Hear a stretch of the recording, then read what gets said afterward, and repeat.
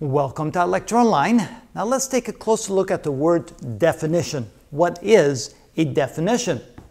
A definition is something that defines something, and of course, when you don't know what the word definition means, you will not know what the word define means, because that's in essence what a definition is. But better yet, you can use the word explains. A definition explains the meaning of a mathematical term. That's what we mean by defining something. It simply explains it. In plain English, it tells you what it is. That's what we mean by a definition. Some examples of that. Here first, we have an angle. What is the definition of an angle? It is the inclination of one line to another at the point where they meet. Inclination means slope. In other words, if we take one line here, and then we have another line of a different slope, and where they meet, the inclination forms an angle. There's the angle. That's how we define it. The vertex is the point where two lines meet. Here we have two lines.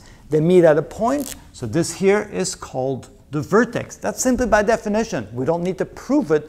That's just the way it is. An acute angle is an angle of less than 90 degrees. Here we have an example where the angle is less than 90 degrees. That would then be, by definition, called an acute angle. We don't need to prove it. It simply is by definition. And finally, a square. And of course, we have many, many more things that are defined, but here are simply 4 examples. And here we have a square, which is a quadrilateral.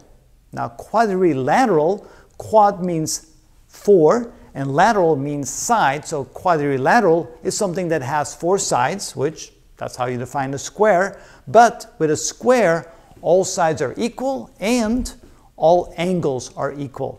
And that's simply by definition. We don't need to try to prove that. We define a square as a quadrilateral where all sides are equal and all angles are equal, and we don't need to prove it. That's what we mean by definitions, and there's many such definitions that can help us prove other things like theorems, because we know that these are true. They're simply defined as such. And that's what we mean by definition.